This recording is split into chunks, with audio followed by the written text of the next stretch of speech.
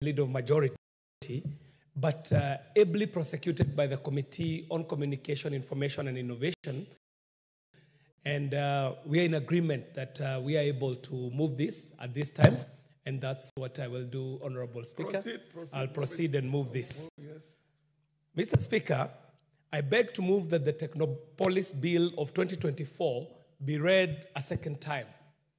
And I want to take this time to commend the Committee on Communication, Information and Innovation, who have applied themselves fully in the processing of this bill. They have even taken time to not only prosecute what was presented by the ministry, but to put in their bills. Not only did they put in their bills, this committee has even taken its time to travel all the way to Konza to see one existing Technolopolis that is in the making, that is the Konza Technolopolis bill, from where this idea stemmed from. Honorable Speaker, as you are aware, Vision 2030 was very intent on transitioning Kenya into a knowledge-based economy. And to achieve this goal, it is crucial to establish a seamless flow of information and knowledge between academia and the enterprise sector and the corporate sector. And this government recognizes the need to take leadership in creating an environment that fosters this knowledge. Honorable Speaker, the Konza Technolopolis is a Kenya Vision 2030 flagship project under the economic pillar, where the goal is to improve the lives of all Kenyans by achieving an average of 10% GDP growth rate per annum and sustaining the same until the year 2030. The project aims to develop Konza Technolopolis as a globally competitive smart city by creating an enabling environment through utilization of information, communication, and technology for socio-economic development. Honorable Speaker, this House would recall that there was a legal notice number 23, 5th of April 2012, that established the Konza Technolopolis Development Authority, also known as KOTDA, and it was tasked to coordinate the planning, the development, and the development of the Konza Technolopolis in a 5,000-acre land at Konza. And Konza sits right between three counties, the county of Kajiado, the county of Machakos, and the county of Makueni. And it is on this 5,000-acre land at Konza that Konza Technolopolis sits, and it is intended to integrate infrastructural facilities. It is also administering and managing the Technolopolis operations, regulating and approving of investment activities and land leasing in the area. Now, Honorable Speaker, the Konza Technolopolis Development Authority, in its form as it was presented, comes into headwinds when we realize that KOTDA had a life of 10 years, Mr. Speaker. However, when they are leasing land, the land leases go up to 90 years, Mr. Speaker. And this sets a problem for KOTDA in the form and manner as it exists. Honorable Speaker, as you're aware, the government, through its bottom-up economic transformation agenda, recognizes the crucial role that the digital economy plays in accelerating the country's economic transformation agenda. And so this bill intends and proposes for the establishment of Technolopolis to energize a robust ICT-driven economy towards meeting the 21st century's needs, and the Technolopolis Development Authority to drive this country towards achieving its economic development objectives as outlined in Kenya Vision 2030. Over and above the Kenya Vision 2030 and the bottom-up economic transformation agenda, Mr. Speaker, the Kenya Kwanza administration has also formulated the Kenya Digital Superhighway Program, a project that is ongoing. And Mr. Speaker, this bill shall come in a great way to support the implementation of this digital superhighway. Honorable Speaker, this bill that I present before this House seeks to provide a comprehensive framework for the establishment of a technopolis in Kenya and to create Technopolis Development Authority, which will be responsible for the development, the governance, the planning, the management, the improvement, and the maintenance of every technopolis established. As we speak today, there is only one technopolis, and that is Konza Technopolis, which is under the Konza Technopolis Development Agency. But with this bill, Mr. Speaker, nothing stops us from having a technopolis in Wajir, in Mandera, in Kisii, in Tharaka, in Dagoretti, if land allows, Mr. Speaker. And so this is a bill that seeks to expand a good idea into an even better idea. Honorable Speaker, the bill that I moved this afternoon has 65 clauses, and it seeks to transition the former Konza Technopolis Development Authority to the new Technopolis Development Authority. And you can see that it is tactful, Mr. Speaker, that we are removing the word Konza so that we allow for the establishment of other technopolis beyond the one that exists in Konza. And it shall also be seeking to revoke the state corporations, and this is the Konza Technopolis Development Authority Order of 2012. Mr. Speaker, Part 1, and this is in Clause 3 of this bill, outlines the objectives of the legislation as to provide for the establishment, the development, and the management of a technopolis in a designated geographical area to create conducive environment to attract and retain world-class talent by providing state-of-the-art infrastructure, position a technopolis as a premier destination for technology-driven businesses, research institutions, innovation ecosystems, provide for adoption of sustainable environmental practices and technologies within a technopolis, offer incentives and other forms of government support to encourage investments in a technopolis and support the development of Kenya's knowledge-based economy. Mr. Speaker, I have moved in this House a motion seeking to institute a science museum in the Republic. And such an idea finds its place in such a bill, Mr. Speaker, in such a place when we establish this technopolis, they can also house some of these developments up to and including a science museum. Honorable Speaker, Part 2, and these are clauses 4 to 15 of the bill, establish Technopolis Development Authority, whose primary function is to develop and manage technopolis in Kenya. And this part also provides for the board of the authority the qualifications of appointment for the chief executive officer and his functions, and for the office of the corporation secretary of the authority. Honorable Speaker, Part 3 of this bill provides for the establishment of a technopolis by the cabinet secretary through a notice in the Gazette, and for the development of a high technology innovation system at a technopolis by the authority. And Clause 17 seeks to provide features of a technopolis which are globally acceptable norms and standard of a technopolis, which distinguish Technopolis Smart City from other areas and cities. Mr. Speaker, it is in this part of the bill that we are able to define distinctly what a technopolis is and what differentiates a technopolis from the 5 cities that we have in the country. Mr. Speaker, a technopolis is worlds apart from what we have established, from what has developed from municipalities, localities, and so on.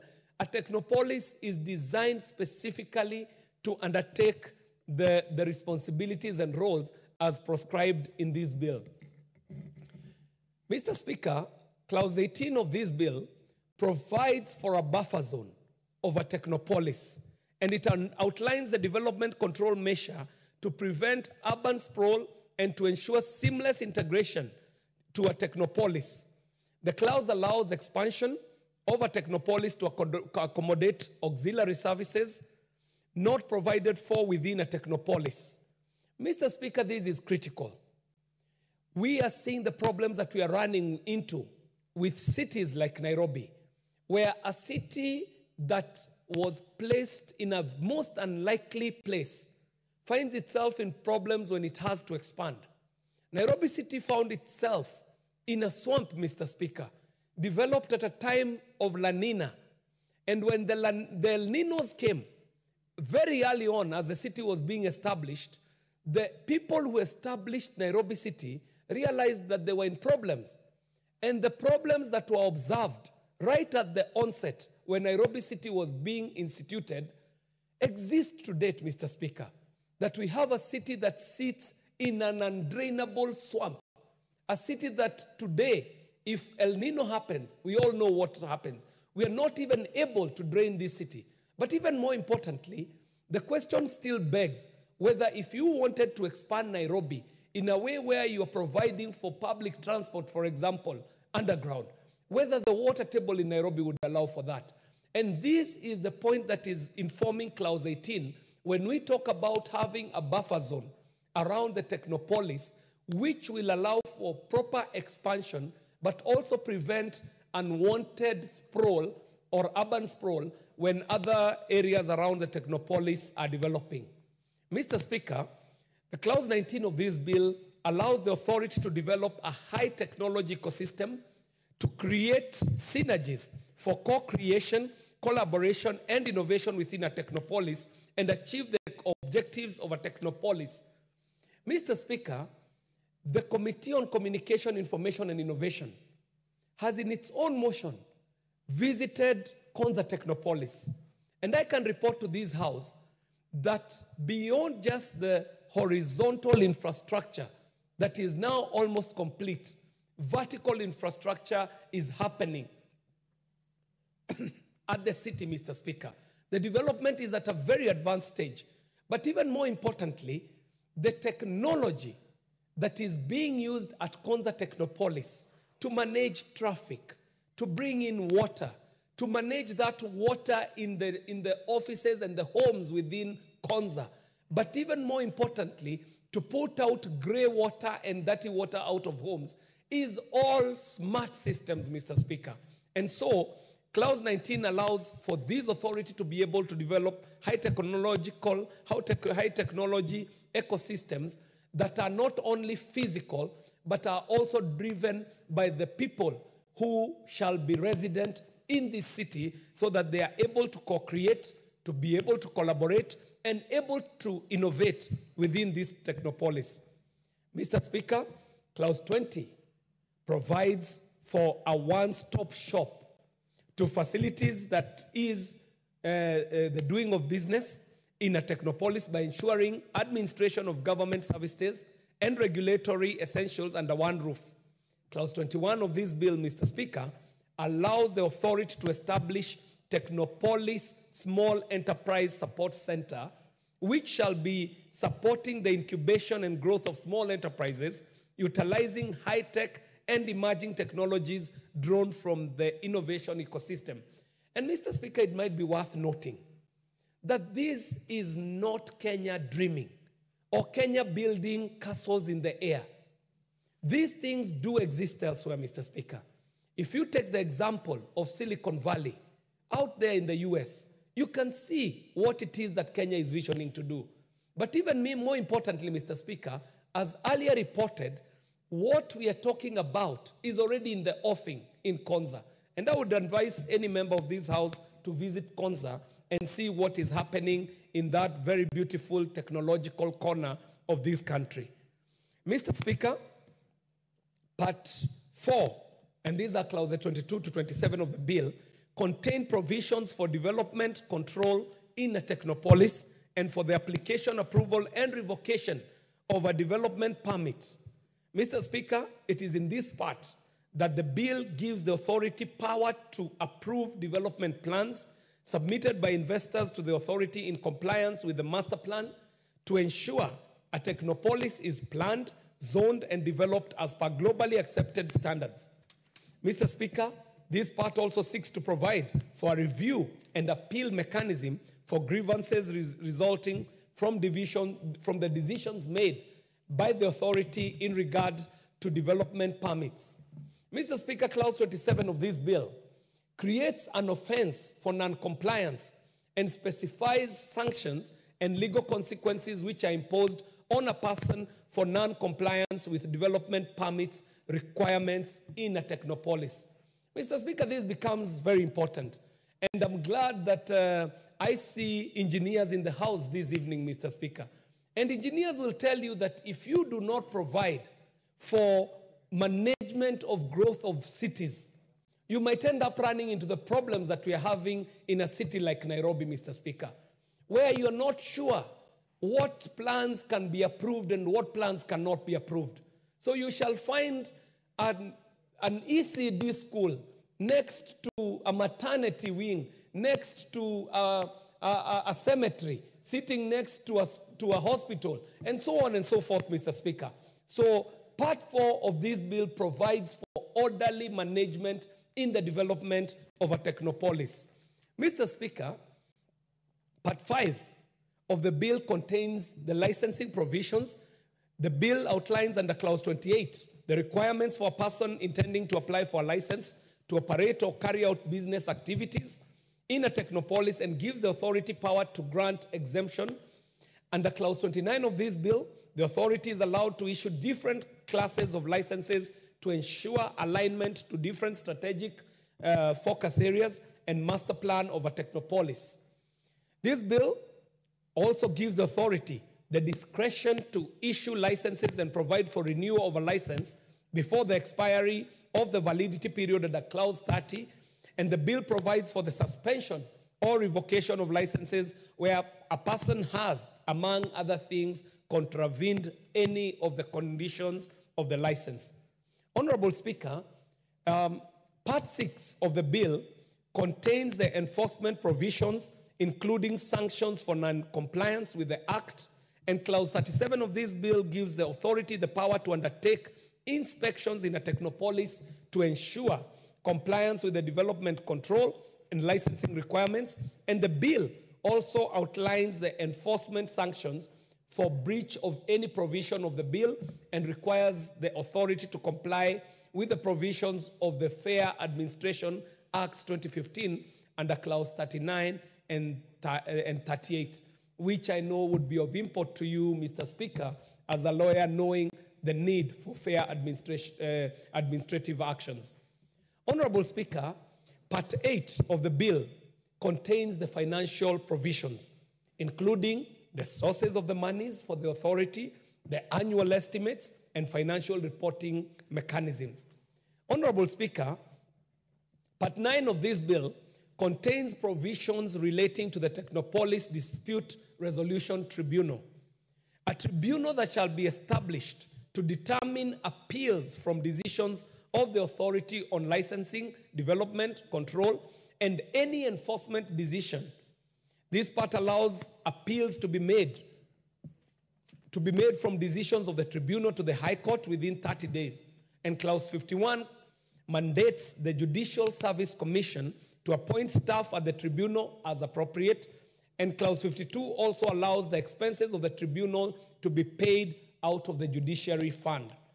Mr. Speaker, Clause 57 of this bill obligates the tribunal to formulate its procedure for the determination of appeals placed before it for determination. And Clause 58 outlines the powers of the tribunal that are necessary for it to adjudicate matters. In terms of decision-making, the bill allows the tribunal under Clause 59 to confirm or set aside the order or decision of the authority in question or make such other order as it may seem or deem just. Clause 60, Mr. Speaker, provides for the right of appeal of a decision of the tribunal to the High Court within 30 days of the decision, and Clause 61 empowers the Chief Justice to formulate practice rules and procedures for the tribunal. Honorable Speaker, the final two clauses, Clause 10, and this is Part 10, sorry, and these are Clauses 62 to 65 of the bill, contain the general provisions. And these include provisions relating to the power of the Cabinet Secretary to make regulations, to the power, to make provisions relating to the power of the Cabinet Secretary, to make regulations, operationalize the provision of the Act, incentives applicable to a Technopolis, and all that is carried with the provisions that are relating to the powers of the Cabinet Secretary.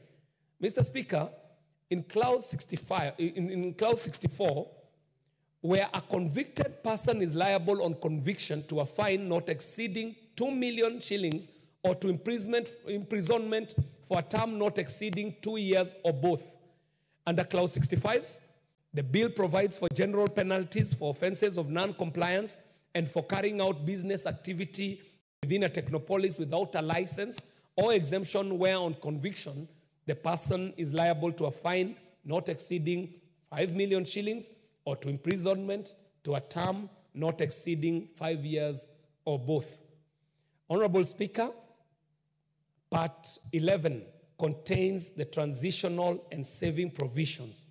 Mr. Speaker, I think it would be important to realize that there existed an authority by the name of the Konza Technopolis Development Authority, and we need to provide for the transition to the new Technopolis Development Authority so that we are able to safeguard the gains made by KOTDA and also to ensure the expertise and regulatory aspects made are seamlessly transitioned. Through the transition clauses, Mr. Speaker, the bill preserves the existing rights and obligations, including the contracts, the staff, chief executive officer, the board of directors, and ensures that a member of staff and the board of the former authority in office continues to members of staff and the board of the new authority. Clause 67 revokes the state corporation, and that is the Konza Technopolis Development Authority Order of 2012. Mr. Speaker, these clauses are important to give confidence and to give assurance not only to the publics, but also to the people who are already serving under KOTDA, so that they know that with the establishment of the Technopolis bill, we are not rendering them obsolete, neither are we rendering them jobless, but even more importantly, that the operations that have been going on at the Konza do not stall or run into transitional issues.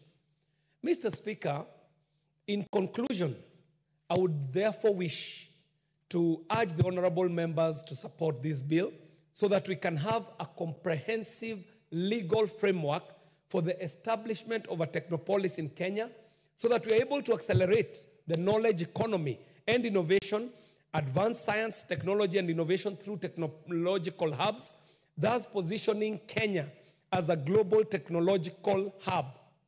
This